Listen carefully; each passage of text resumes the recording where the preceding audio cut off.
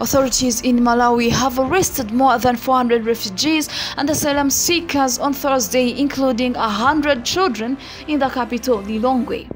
The crackdown came about 2 months after the government issued an ultimatum for people to return to Dzaleka, an overcrowded camp north of the city.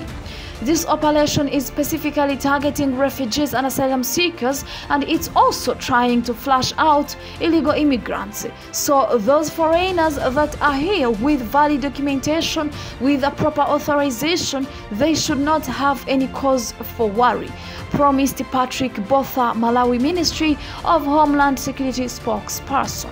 Malawi is home to almost 70,000 refugees and asylum seekers, according to the UN's refugee agency. Most live in Dzaleka, a refugee camp set up in 1994 to accommodate about 12,000 people, but currently hosting more than 56,000 refugees. By those of business yesterday, we had around 400 that were picked.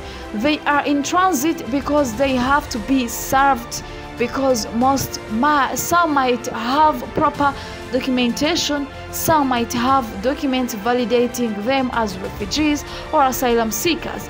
But there could also be some that don't have any documentation at all, said the ministry spokesperson.